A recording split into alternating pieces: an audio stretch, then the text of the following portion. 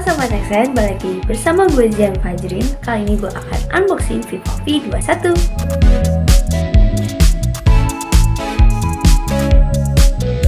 Sebelum kita mulai, jangan lupa untuk subscribe dan tekan tombol loncengnya juga ya, supaya nanti kita bisa kasih informasi yang lebih banyak buat kamu. Terima kasih atas dukungannya. Lanjut. Untuk kalian yang mungkin udah lihat di IG Live atau Facebook Live Nextren tentang unboxing Vivo V21, nggak apa-apa kalau misalkan kalian lihat unboxing kali ini. Karena unboxing kali ini cukup berbeda, Nextren akan bahas secara lengkap spesifikasinya. Oke Sobat Nextren, ini kita akan unboxing Vivo V21 yang RAM-nya 8GB dan ruang penyimpanan 128GB. Kalau misalnya kalian lihat boxnya itu sama aja kayak V21 5G. Kita buka. Nah, ketika dibuka ini biasa kita ada stiker IMEI, terus ini perangkatnya.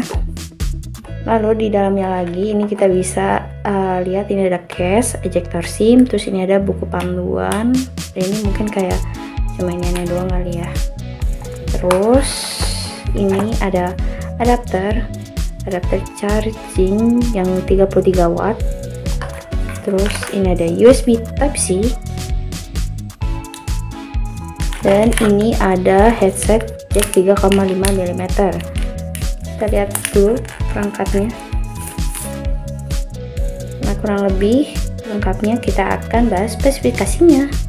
Nah, itu dia tadi unboxing Vivo V21 yang mungkin kurang lebih ada sedikit perbedaan dan menariknya karena di Vivo V21 5G itu ada adapter Type-C untuk sambungan ke headset, sedangkan di Vivo V21 kalian nggak perlu hal itu. Untuk dari segi desainnya, jadi Vivo V21 ini beratnya tuh cukup ringan daripada Vivo V21 5G, yaitu sekitar 171 gram. Layarnya masih sama berukuran 6,44 inci dengan panel AMOLED dan resolusi FHD+.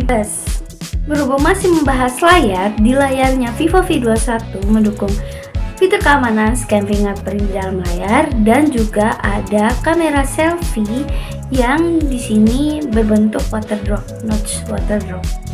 Nah, kamera selfie-nya ini beresolusi 44 megapiksel dan pengaturan kamera belakangnya juga ada 3 sama persis kayak V21 5G, yaitu 64 megapiksel, 8 megapiksel sama 2 megapiksel.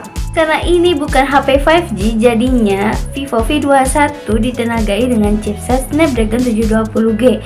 Nah, untuk kalian yang mungkin sering banget denger berita teknologi, Snapdragon 720G itu udah banyak digunain di HP-HP terkenal, ya kan. Nah, RAM-nya tetap 8GB dan ruang penyimpanannya 128GB dan juga ada yang 256GB. Baterainya di Vivo V21 juga masih 4000 mAh dengan dukungan fast charging 33 watt. Nah, seperti yang kalian lihat, kalian nggak perlu khawatir sama adapter yang ada di dalam box karena semua sudah mendukung fast charging 33 watt. Mungkin kalian setelah melihat kayak spesifikasi lengkap dari Vivo V21 langsung nganggap kalau misalkan Vivo V21 itu sama V21 5G, cuma yang beda konektivitasnya. Tapi ternyata enggak. Jadi ada beberapa perbedaan Vivo V21 dan Vivo V21 5G yang mungkin emang gak banyak, tapi seenggaknya ada, dan itu akan nanti Nextren dan bahas.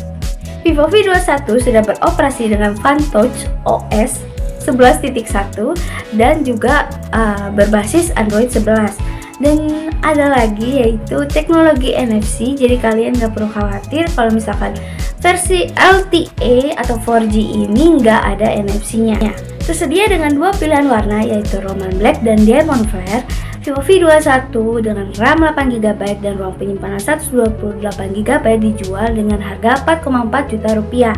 Sedangkan untuk RAM 8GB dan ruang penyimpanan 256GB ditawarkan dengan harga 5 juta. Untuk kalian yang penasaran tentang Vivo V21 bisa aja langsung ke vivo.com. Tapi untuk kalian yang pengen tahu ulikan Nextren seperti apa di kedua perangkat ini, Vivo V21 5G, kalian bisa ke nextren.com dan di sana juga ada artikel teknologi lainnya.